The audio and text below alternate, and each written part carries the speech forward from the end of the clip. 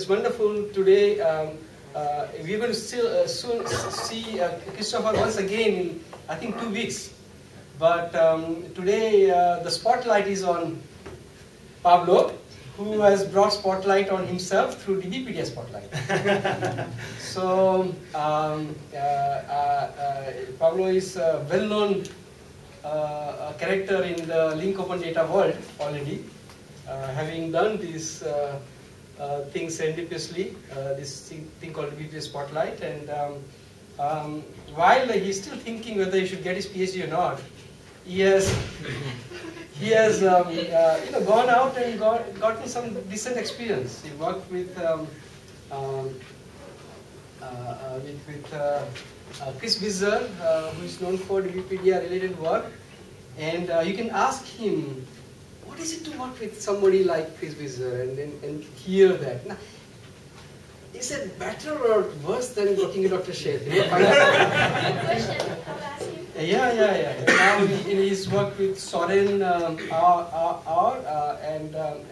people like that. And the other thing is you should ask him, take him out for a dinner and ask him things like how the research environment in Europe and the European research group compare with our research group, as an example, and see what what you learn from those kind of stuff and the outcome and productivity. And I think he's probably very proud of his productivity, rightfully so.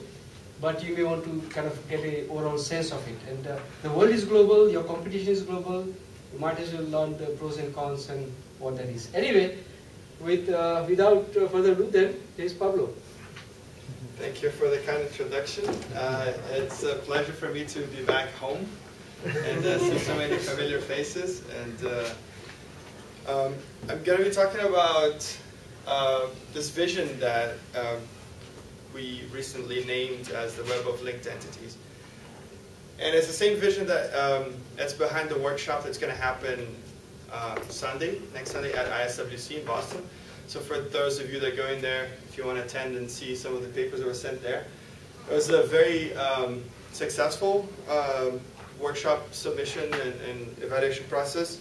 DK was one of our, helped us a lot there, one of our members of RPC. And so we had about 27% acceptance rate in our first review of the papers, and then we thought that was too competitive for a workshop.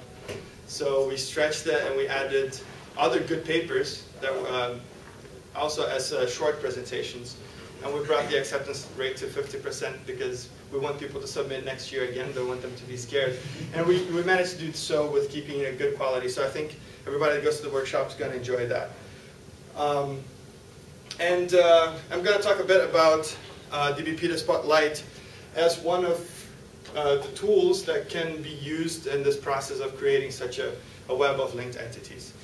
I'm going to try to show a little bit how the tool works, but I'm not going to go into very technical details. Try not to bore you too much, but it's very exciting work. So if you want to ask me about how it compares to other tools that do the same thing, or how does it work in the internals, I will be very happy to discuss that.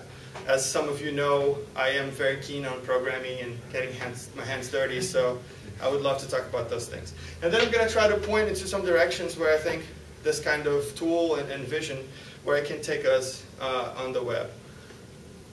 So if we take a step back and we look at the web as it started in the 90s, and still largely today, what you're going to see is pages with mostly textual content.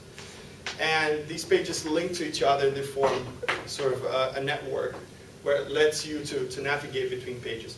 So when you're looking for information, you're basically, as a human, sifting through these pages, reading it, trying to understand, and try to get an answer out of it. I think it's probably better to change. No, then we won't be able to get this. Because I don't have the clicker, so I have to walk here. So as humans, we have to try to get the answers out of these pages manually. That also works. Thanks. So there's this search and sift paradigm, right? So we arrive at the content by putting some keywords and have engines like Google who are very good at connecting those keywords to documents that talk about them, try to guess what you're doing and put you in front of documents. But you still have to then go through each one of possibly hundreds of documents and find the answers that you're looking for. So guys, you should know about your lineage. So all those who are still in the middle of their thing, tell me who first used the word search and sift from our group. You get to do that. Okay? Investigation. Okay. Yeah, so there are some very interesting papers on the relationship web and things. When Kartik was still here, we were talking about these things already. And the evolution that we're seeing on the web is that, so there's the creation of this web of linked data. So sort of parallel to what you have the web of documents, you have now a bunch of databases exposed on the web via RDF, serialization formats, that can link to each other. And they can link each other not only pointing to, there is a database in that website, but I can point to a specific record inside that database and say, this entity, Amit Sheth, is a person, and he's in the database of professors in the Wright State University, but he also is in the ACM list of publications and Microsoft Search and so on. So you can point to specific things because you have web addresses, you have URIs to refer to things. So this provides sort of this explicit sharing of links of deeply interconnected databases. Thank you, Wamba. So the information seeking paradigm starts to shift towards direct querying. So now you don't need to go through 100 pages of, let's say, soccer players to find out how many of them played as goalkeeper in a place where it has a stadium with 4,000 seats, and then you can keep adding arbitrary constraints depending on what your information need, but you build this big query and then you ask to the web, right? That's the division, and you get an answer. So these are the 4 soccer players that are in this category. So in the linked data, you can do this also by asking questions to that get parts of the answers from different databases. So perhaps the information that somebody's a soccer player is in Wikipedia, but the size of the cities, if they have about 10 million inhabitants, is coming from, I don't know, the US Census information. And Sparkle has already some support for doing this kind of query where you get answers from multiple places. And it's pointed out for those interested in some tutorial that we presented at WWW 2012 exactly about that, how do you do cross dataset queries on the web. And the view then finally of the web of linked entities is that we have now text and databases connected to each other, deeply linked, so that you can use information that come from both the text and the databases to answer this big complex query that you have. And ultimately, you ask a question to the web and then you get your answer. So this is the general idea, and if you want something more concrete, that's deep interlinking because DBpedia was extracted from Wikipedia, right? So in Wikipedia you have text, and each page can be considered roughly an entity, right? So you have for Barack Obama, you have a page for him, and you have a lot of text about Barack Obama. And you have other pages that talk about, let's say, the United States or the elections of 2012 that then link to the page of Barack Obama, right? So you have a lot of context in Wikipedia that are describing or talking about these entities. And what DBpedia does is that, how many of you know DBpedia? Can you raise your hand? So most people, everybody, okay. Yeah, so what DBpedia does is then put this information in structured form, right? So you would extract from Wikipedia, from mostly info boxes, these facts or statements that, you know, Barack Obama is the president of the United States. And things of sorts.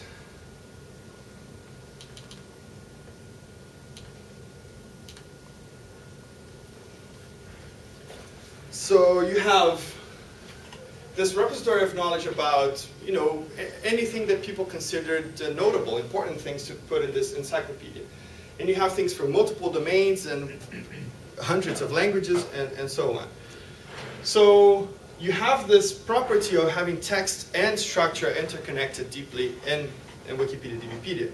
So what DBpedia Spotlight is then a tool that will give an input of text, natural language text, find, recognize, and link terms or entities that appear in this text. So, and we can do this with all 3.8 million things in DBpedia of 360 different types, which is something different from most of the tools that are out there. So more concretely... So is there any quality process about having these 360 types? The ontology is crowdsourced or community maintained on a wiki. So any of you can go there and add a class and discuss. If you put something out online, there's a discussion page, just like Wikipedia has done. We have a wiki for the ontology. So the quality process is community review. And is that process, you would claim, just like in Wikipedia, content is community created, so you think that will cover a vast amount of things in the world, or is there a attempt to limit to something very general purpose? Yeah, the focus of DBpedia is to stay generic, but as you know, in the semantic web technology, you can extend and build your own sub-ontologies to plug in there. But our idea is to cover as much as possible in very simple terms, so it's very reusable for many applications. So I said DBpedia Spotlight recognizes and links text to things in DBpedia. So here's an example. You have this paragraph that's talking about the Beatles. So Lennon and McCartney went to New York City to announce they were creating this company called Apple Corps. And DBpedia Spotlight would go through this text and then see that Lennon is actually a reference to John Lennon. That New York that you see there is not the state, it's actually the city. And then make these links to the identifiers of these entities and the knowledge base, which in our case is DBpedia. The challenge of DBpedia Spotlight in this context is term ambiguity, because when you see Apple and you see Palm, the terms are, sometimes they're spelled a little different, but for the computer, besides the spelling, it's hard to tell them apart. For humans, we'll look at the context and we can immediately figure out that some of them are talking about the fruit, some are talking about the hand, palm of my hand, or palm the company, or apple the company as well.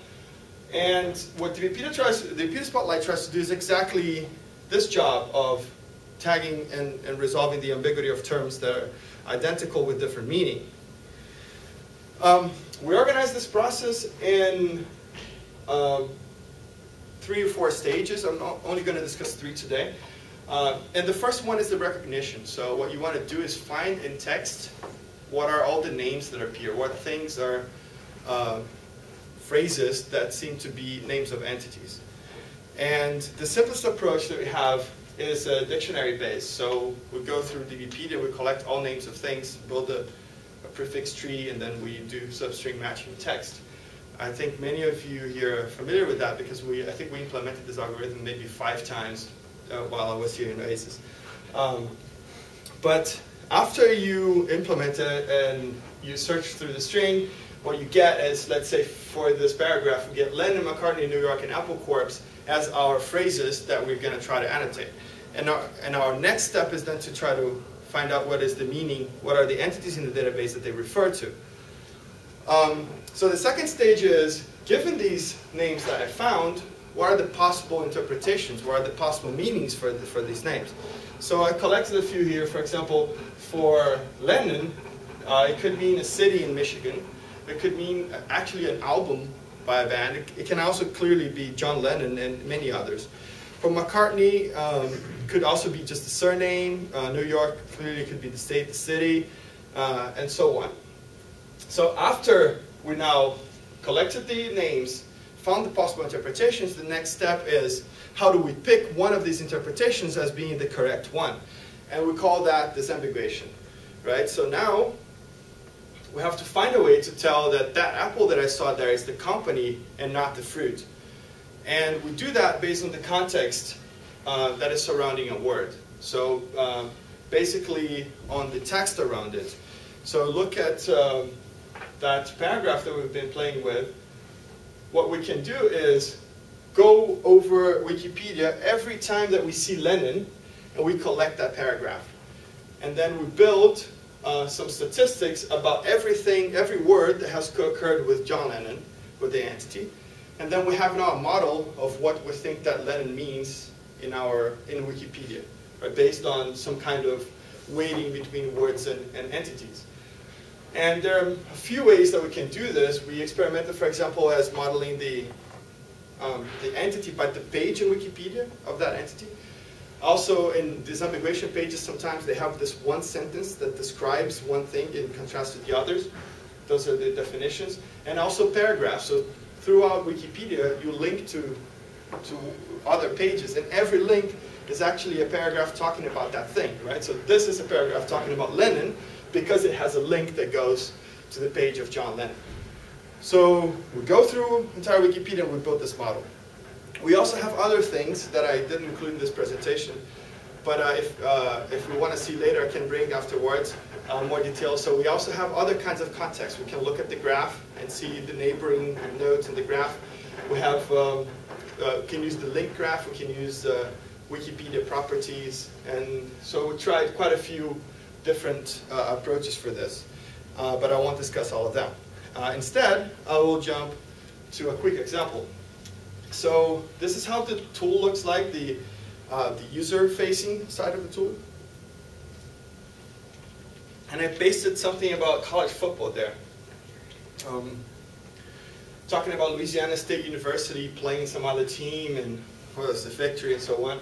And then I started looking at the things that were found there, and something popped up. So DBpedia didn't identify this as a university. So the DBpedia Spotlight said this is the LSU Tigers, actually, the team that plays football, college football, from that university. And there is a semantic distinction there, right? The university is not playing the other university. The team from that university is playing. So I thought it was very neat that the tool could do that, and the Borat got very happy. But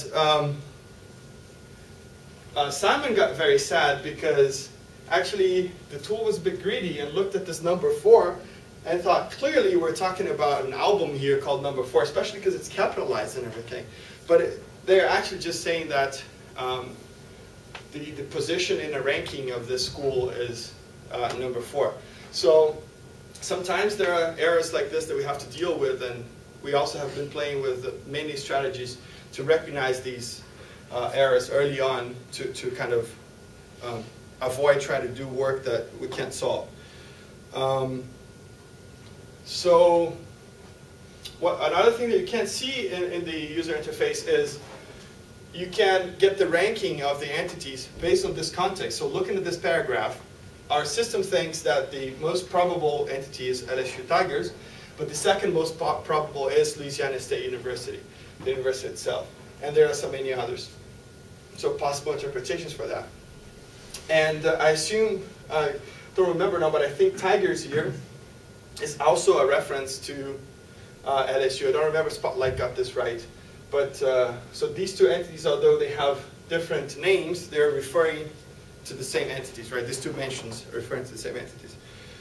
So then this is the DBpedia Spotlight for nerds. It's what we produce. So the demo that you're seeing is in this URL, so if you want to play with it. But we also have a REST API that you can plug on your system to make calls and use even parts of our process in your application.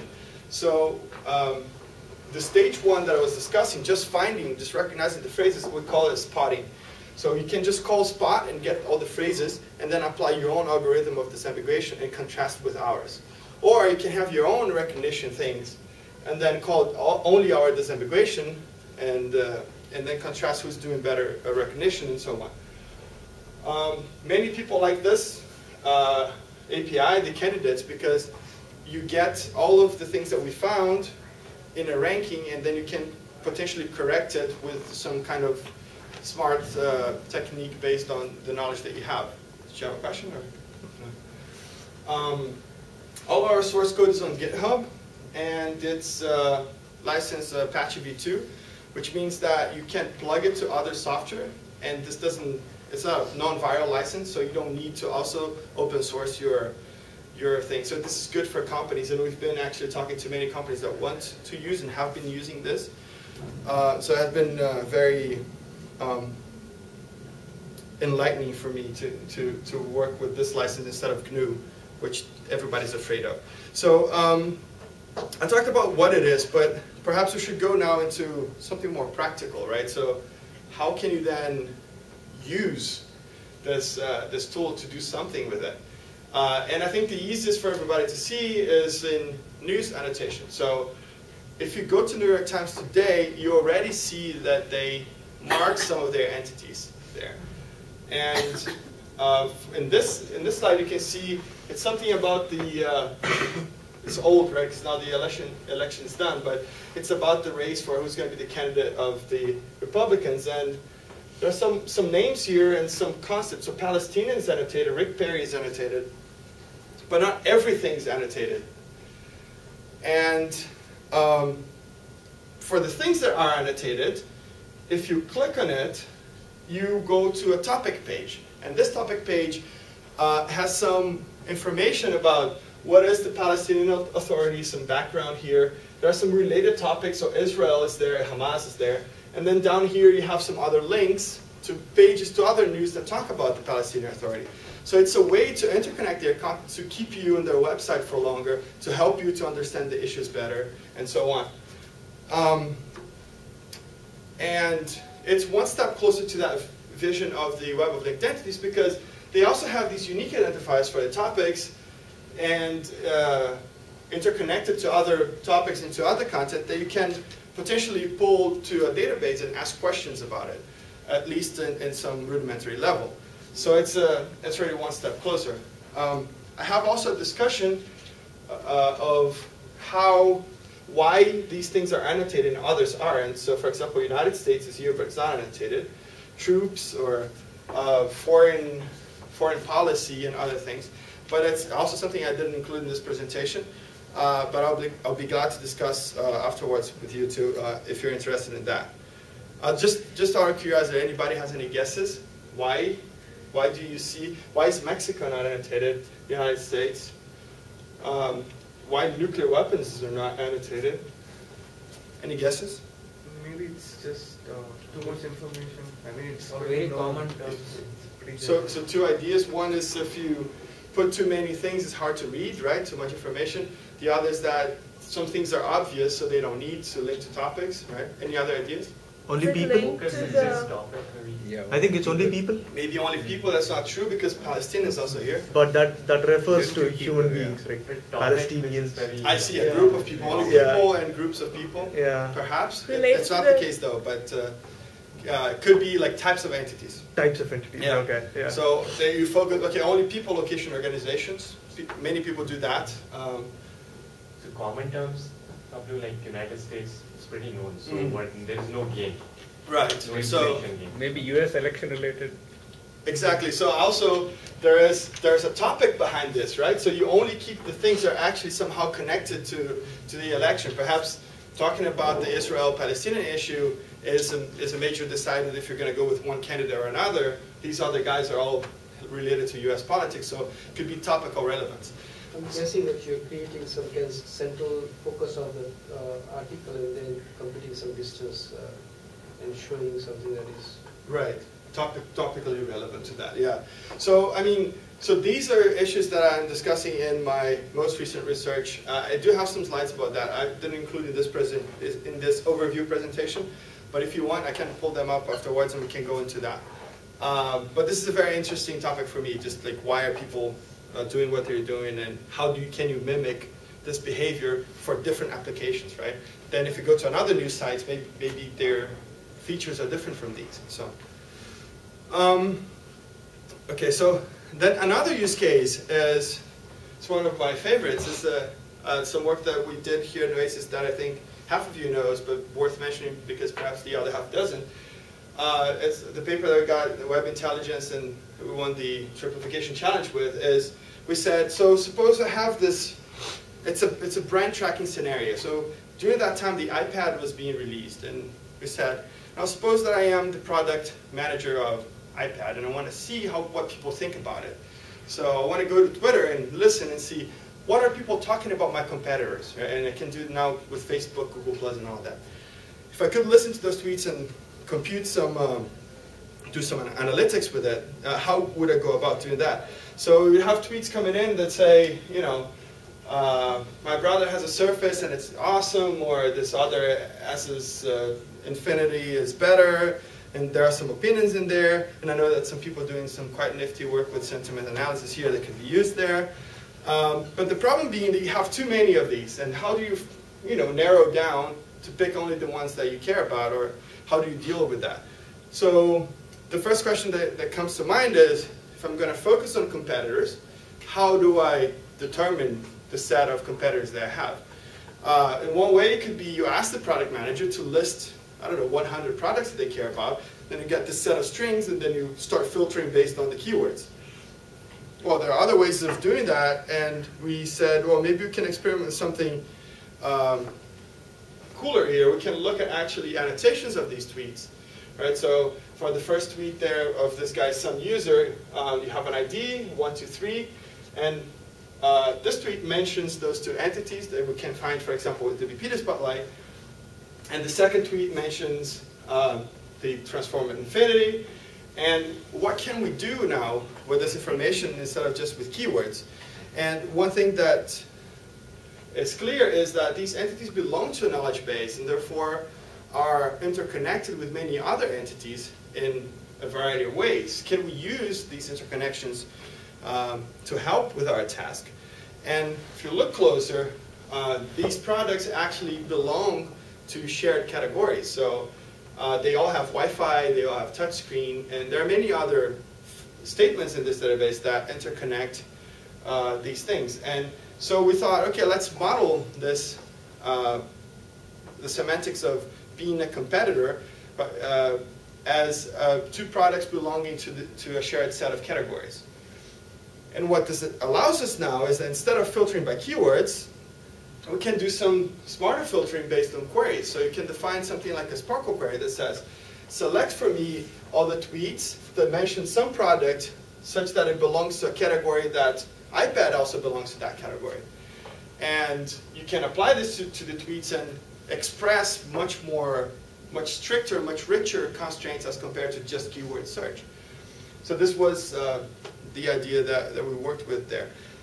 So you can clearly see the benefits of using the knowledge base in helping this task.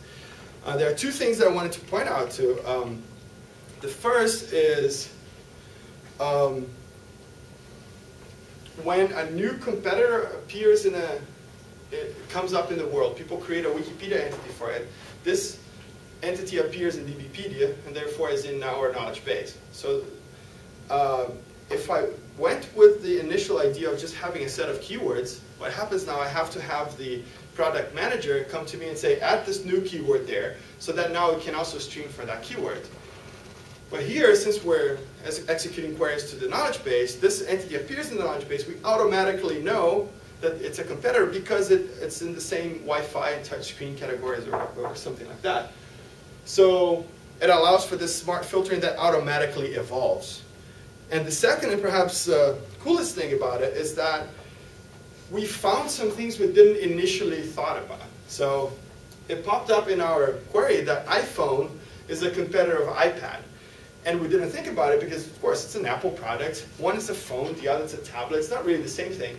But actually, they compete for the same thing because I don't know how rich you guys are, but if I buy the iPhone, I run out of money to buy the iPad. So they're actually not selling their product, not because I don't like it, but because I can't buy it because I already spent on another product of theirs. So this kind of knowledge-based backed filtering, it enables this kind of serendipity. You find things that you weren't expecting. to find beforehand. So if you want more info on that project, we have everything else as open source online, and you can also talk to Pavan, which was instrumental in making this happen. And you should talk to Pavan about it. But then, I wanted to conclude this overview part saying that this web of linked entities, although is a vision, it has been happening, right? It's not something that we are thinking that could happen in 10, 20 years ago. It's something that has been built. And that many or probably all applications could benefit from this connection between structured and unstructured data. And for example, how these applications could benefit from this interconnection is that you can build sort of a virtuous cycle where, so let's think about Wikipedia and DBpedia. We get information from the text in Wikipedia, and then we'll create a tool like DBpedia Spotlight, which can look into raw text and insert links into it. Now think about getting DBpedia Spotlight and applying it to Wikipedia again, and finding many of these places where things are not annotated, but they should be annotated. So effectively, I also have slides about that I didn't include, that our demo at DBpedia 2012 was about exactly this process. So we have a toolbar that Wikipedia editors can use, and as you open an article and you're looking at it, we can suggest you should tag this entity here because there's no link to this page. And once the editor goes there and inserts this link, saves the page, now this ends up in DBpedia as new information, and it becomes a new training example for DBpedia Spotlight to learn from. So the editor is actually helping us to improve the training data that we used by using our tool. So it becomes this virtuous cycle where every time that you make a mistake, the editor says, nah, no, that's not it, that's the other thing. And then now you get this example for free back into your system so they can learn from it. So create this, this nice idea, also inspired by Topher's paper on the virtuous, you call it virtuous cycle, or? No, it's called cycle of knowledge. Cycle of knowledge. So you should talk to Topher if you like that idea too. So that's it for now. I have other things I could drill down into, so you can ask and we can kind of have a conversation about these topics in more depth. I wanted to leave 2 pointers. One is the workshop that I mentioned beforehand, the workshop of linked entities. This project is a project that's starting now at the European Union that I'm working with. It's about big data, and we have both companies like private sector and also public sector topics being discussed there in many different domains. And that's my contact information if you want to connect with me somehow. So you have any questions? Is there a particular part of this that you would like me to drill down into? How did you evaluate the DBpedia Spotlight? And when many we got the rankings, right? Like for that LSD example, yeah. Then how did we evaluate it? In many ways. Mm-hmm. So let me pull up one of them for you.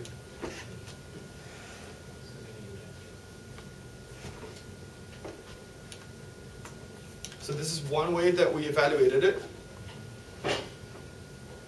First, we wanted to know if our spotting, the recognition part, is right. So we devised many different methods to do it, some that depend on the dictionary, some that don't, some that use probabilistic lookups, some that use named entity recognizers, like in sequence labeling. So you know that Xiaojun Wang works with CRFs, so something like that to segment your input. We also mix that with the more linguistically influenced decisions. So we'll look at the parse tree. So what are the nouns and the noun phrases and adjectives and so on. And then we get the noun phrases, and within those phrases, we look at sub-n-grams of that, and then we combine that with named entity recognition and so on. And we try to see, in terms of precision recall, which of these would be better. And what we found out in summary is that all of these guys find many more terms, many more candidates of annotation than there actually are annotations in there. And one of the reasons is because sometimes there is ambiguity. So maybe Apple the fruit will not be annotated in New York Times, but Apple the company will. But if you use a dictionary-based method, you always are going to find that Apple is a potentially the name of an entity, right? And the same happens with, for example, the movie Up. It's something to say, you know, I went up that building. That's not the name of the movie there, but there's spelled similarly, right? There's a lowercase difference. Or What's Up as the name of a song. So there are many reasons why these methods find too many things.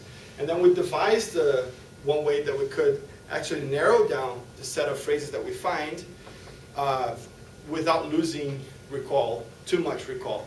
And this is what this paper at LREC 2012 was about.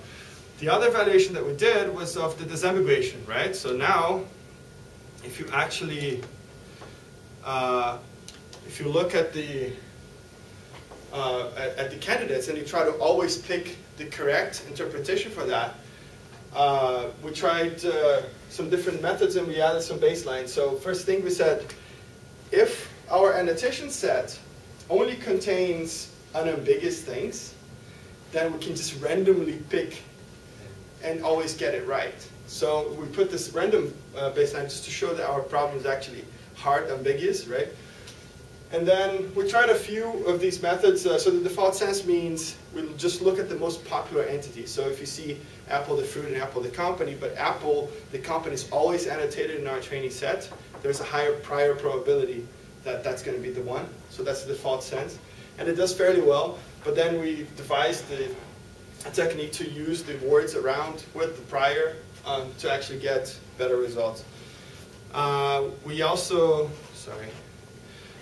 ran that with, the slides are not here, but we also ran that with only person, location, and organization. We also get something around 84% disambiguation. And then we also looked at the whole thing. So we went to some news annotations, and we tried to mimic exactly the kind of annotations that they had there. Meaning, if they spotted the guys that are related to politics, or the famous ones, or the people, but not anything else, can we actually get the same kind of annotations there? And we devised a score that we call confidence score, that, and another score is the support, that help us to say, if the system found something and it thinks it could have been by chance, or it was something that was definitely there, or they think it's definitely there. And if we vary these scores, we compare it with all these other systems like OpenCalais, Samantha, Wikimachine, and so on. And basically what you see here is the precision by recall, but you can see that the behavior of our system changes as we tweak these parameters and allow us to get almost as high precision as Samantha and almost as good recall as Wikimachine, and also any other behavior in the middle. So, so these parameters will allow you at runtime to change how the system behaves. So if you're in an automated task and you need the annotation to be definitely correct, but you don't mind losing some of the other ones, but the ones that it finds should be correct, then you put it towards the precision, right? But if you want to find as many as possible, and then you're going to do another pass to perhaps try to fix it, you don't mind so much that there are some wrong ones because a human is going to validate, then you tweak it towards the recall. And so these are the kinds of experiments that we ran. I have many other results, but I won't go unless somebody else asks for them. It's good to know. Yes? The confidence scores, mostly for you, it's probably relative ordering, right? You need not worry about the absolute thing. So when you have 10 items and you give out confidence scores for others, when somebody is, let's say, using your service, right? So they get the confidence scores. So it's mostly relative ordering is what they need to get, right? So they need not how I compute the confidence score? Right. The numbers, they need not worry about the number by itself, right? The number of ambiguous terms. The number, the confidence score number? It's between 0 and 1. Oh, okay. Yeah. And it's, so the support is not. The support is how many times we saw this thing annotated in Wikipedia. So it's kind of, it's the absolute count of that we use to compute the prior. Okay. Yeah. But the confidence uses the information of how high is the overlap between the text of the input paragraph and the text that we collected for the entity. It looks at the distance between the first and the second candidate in the ranked list. So for LSU, it's a tough disambiguation even for humans sometimes, because if you bias the human, you say, is this the LSU university? Is that, they will say, yeah, that's the university. And then when you show them it's the team, they're like, oh yeah, I changed mine. It's actually the team, right? Because they're so close to each other that it's easy to trick the system. So if that's the case, the system reduces the confidence a bit, because they say, although we got a high contextual score, we got a high contextual score for more than one thing, so we're a bit iffy there. So that's the idea of the confidence score.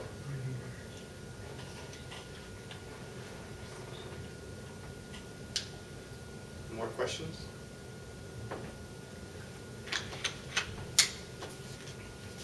You do the disambiguation by group or word by word. So you compare, is the disambiguation you choose for one word dependent on the disambiguation you're choosing for another word?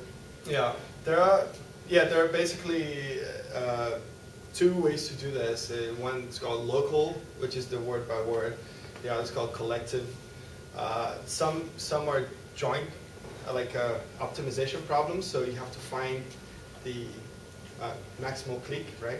Have to find the thing that optimizes for all of them at the same time. And other approaches are also collective, but they don't require that. So for each one individual disambiguation, you kind of use the other mentions, and then you move to the next one, but it's not guaranteed to optimize. It's just using as hints. We've tried a few of those. All of the ones I showed there are local. The global optimization that we have is based on personalized page rank. Are you familiar with the idea? So for every node, we build a graph of the things around it, and then we walk that node for some time or until the difference in the change in the transition probabilities is small enough. So basically, the things that are more closely related, and I have a slide for that, to each other will end up having higher scores after the walk. So this is a practical example. So you have Bulls, Space Jam, and Jordan as the things you want to disambiguate. And Bulls could be just a regular animal, it could be a team. Michael Jordan could be a machine learning professor, it could be a basketball player. And when you build this graph, you find that some of these things are more interconnected than the others. So as you walk this graph and redistribute the weights, you end up with Bulls, Michael Jordan, the athlete, and Space Jam as being also Michael Jordan as the highest candidate. That's the very overview idea. So the very first example you showed about Beatles, I mean that was, I thought you're using a joint occurrence, right? Like that McCartney and Lennon and other things.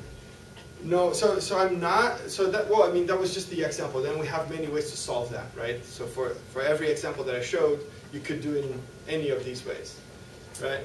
But for that example there, it has an interesting effect because it will help you anyways to, so there, even when you're doing local, there's some collective flavor to it there because the words also appear around the graph, right? So as I'm going through the paragraphs and collecting places where Lennon appeared, you're bound to get McCartney and Beatles and so on as words in there. So some of it kind of comes into the vector space model too, but it's not explicitly using the other mentions. And what I described now is actually explicitly using that. Yes? Are there any other systems that are trying to solve the same problems? Or? Yes, many of them. Yeah, so I showed a few there, Samantha, Wiki Machine, and so on. They have web services. This paper is from another, they don't have a system, they just have described their system there, but they don't make it available for other people to use. So I can't actually run their system to compare with mine. All I can do is try to get the same data set they did and compare the numbers I get with the numbers they get. It's not my favorite way of doing things, but if that's all I can do. So yeah, they are in, I think, the National Academy of Sciences in China. There is a system and the Max Planck Institute in Germany. There's one in, I think, Chicago, Illinois, or Urbana-Champaign maybe. Yeah, so many of them. If you want, I can share a list of the ones I know. Yeah. But so how we compare with them is many, at least in their papers, many of these systems, they focus on solving the problem for one specific data set. So they train the way they approach the task based on, let's say, a news, which is then very different from biomedical literature, which is then very different from tweets. And each one of these guys, perhaps just to make it like more sane for them to publish a paper about it, they're focusing on very specific domains. And we are trying to actually keep the system as generic as possible so that during runtime, not training time, runtime, we have a web service, and then you can tell me a few parameters and say, you know, I want to get only people that are connected to the topic, and that, you know, any of the things that people came up with here, and the system tries to do that, right? Or you can go one step further and learn that for news articles, what you have to do is to always get the famous people that are connected to the topics. For biomedical literature, you have to find all of the entities that are of certain classes. For example, I only want genes and proteins. And so you could, and then at runtime, the user can tell me, what you have is actually biomedical literature, so act like that. Okay? So we're trying to have a system that's as generic as possible that can adapt at runtime, rather than having everybody having to download and train and add new things to it and things like that. You also helped us a little bit with our data on drug abuse. Do you have Yeah. any slides, maybe? I was trying to find it earlier. I have one, I think.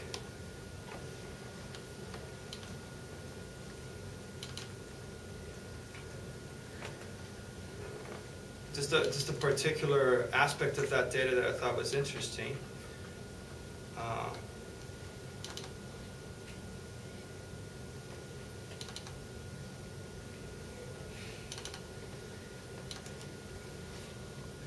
So for those that don't know, and now I'm nervous because I'm talking with people that actually know the project a lot better than I do, but for those of you that don't know the project, they're doing some automated analysis of web forum posts, and they're trying to find mentions of medicine, like drugs. And of course they have a research interest in studying these things, but I'm not going to try to describe it. Maybe they can afterwards. But from my standpoint, the task is to find mentions of these pharmaceutical opioids in text. And what happens is there are many ways you can spell these things. So I'm not sure I can pronounce this. Buprenorphine can be also spelled as boop or bup, and then methadone can be meth, and so on. And we have to find those entities. So we tried. They provided, very kind to provide some data for us to experiment with Spotlight. And I did a first run off the shelf. I just got Spotlight the way it was, and I ran their data set through the system, and I was like, unfortunately I got only 64%. That's a lot lower than what we usually get. And so I went through the data and I said, let's find what kinds of errors are happening here. And I found out that actually 34% of what we didn't find is because there was no connection between the name that we spotted, so like BOOP, B-U-P, and the drug buprenorphine. Only 1% was actually rank error. I chose the wrong interpretation for that entity. Put the entity in second instead of in first or something like that. So then I went ahead and got some slang lexicalizations that were also produced by them that was in their ontology. So name variation, and then immediately the system jumped up to almost 95%. And when I present these slides, what I usually I'm trying to say is that when building these systems, you have to look at which stage of the system, of the method, the problem is. So sometimes people are focusing only on disambiguation, but actually producing name variations for these things or collecting them is a very important task. And this is an example where disambiguation is not the toughest thing, at least for our approach. It was actually producing the possible namings for these entities. And then I went through the data again, and I tried to find out what are the kinds of errors that we still have, because there was still 5% that weren't found. And then I found that loperamide was hard because it's confusable with 75 other things. And I'm like, what are 75 things that could be lope? And it's actually Lopez, either with S or Z, which is a Hispanic last name. And somehow, you know, the context of drugs kind of matched with the Hispanic last name of Lopez. I don't know what happened there, but this is because I have some kind of fuzzy match between the names Lope and Lopez. Or maybe people call it just because of Jennifer Lopez. Maybe, but in fact, this drug is much less popular in Wikipedia than some of these Lopez guys. So my prior might have been actually pushing too far. Well, loperamide is not a drug, right? I mean, not meant to be a drug. It is used in our case as a way to ameliorate or reduce the side effect of getting high with the opioids. Right. So it is a drug, but like a medicine. It is a medical drug, but not the one that is used for painkiller. So much of what we are looking for is not, you know, the one with bad side effects. Yeah. Yeah, and also meth has two different interpretations, methadone and methamphetamine, right? So we also mix a few of those. But I think that for a domain like this, it should be possible to use some of the other things that we have, like the collective disambiguation and things that like use more of the knowledge base to actually fix these mistakes. So I think we can actually stay in the 90s, the range of 90% or 95% correctness in this domain if we do a little bit more work in that direction. Did you build this slang lexicalization, and was it built manually or? I didn't build. I think it was entered by the experts in the ontology. Is that correct? Or? Yeah. So domain experts that know some of these names, they add that this is a possible name for this entity in the knowledge base. Yeah, we tried to use Urban Dictionary, but it didn't work because it was too broad, too many ambiguous terms, so we had to like select things. Yeah, I mean, there's even an interesting problem there, perhaps to try to go to Urban Dictionary and make it better, more like the humans would do it, perhaps. It's an interesting topic too. But I can see how it's hard. Yeah. Regarding the DBpedia Spotlight, so I had two questions, like, do you maintain a big, huge index, like vectors for each word, and also considering the neighborhood, like you consider how much length, like how many words for each entity to get the idea of the content? So for the first question, do I keep a huge index? Yes, we went through the entire Wikipedia, collected for all terms how many times they occurred with each entity, and we have a couple ways that we store that. One is a Lucene index, which is used for information retrieval, right? So they have very compact ways to store and fast ways to retrieve. Another way is we have a key value store, where the data is a bit more normalized. And if we do a little bit of work with the probability models and we remove some low counts, do some smoothing and so on, we can actually bring down the space so that we can actually load everything in memory. And they have similar performances.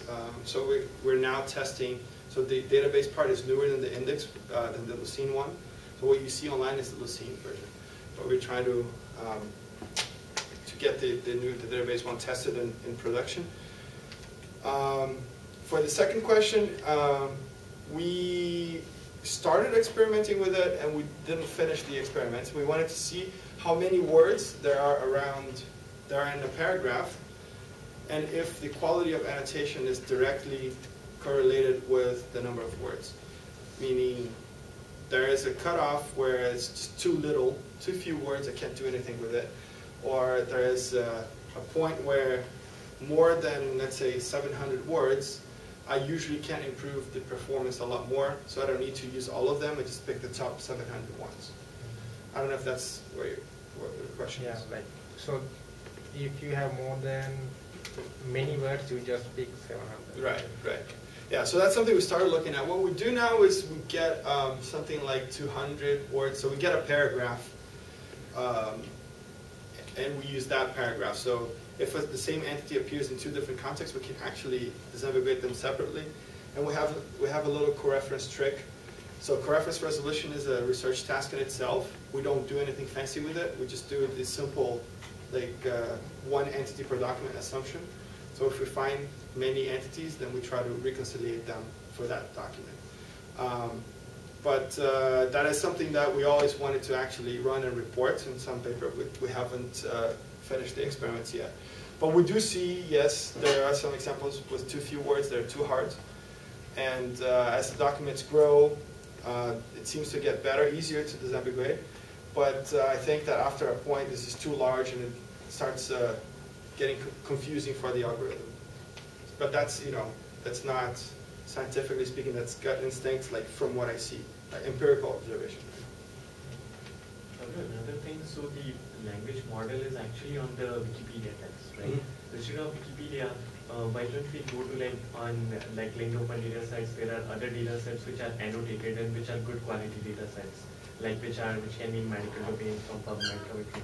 Right. So build model on them that might improve things like this. Right. So if you apply to medical text and you train it on medical text, you're more likely to get better.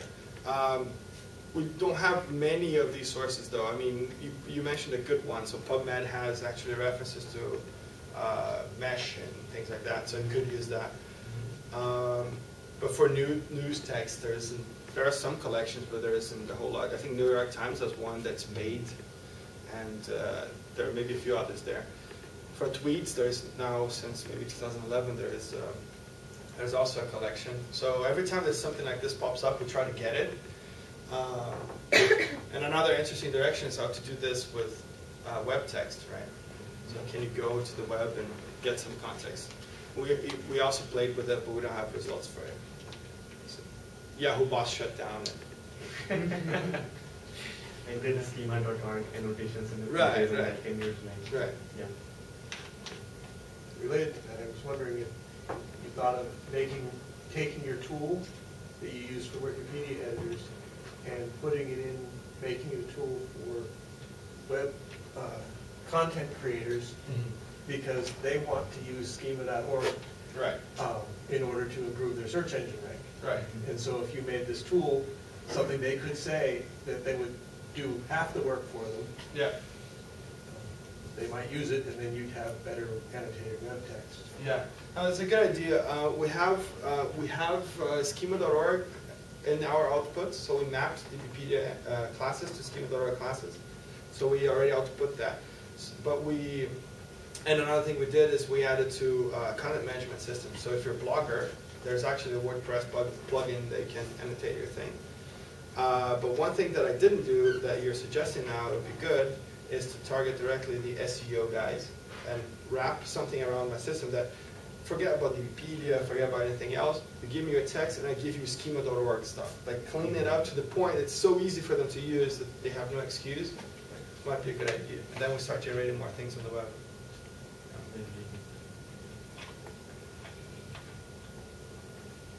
All right, guys. That was nice. Very good.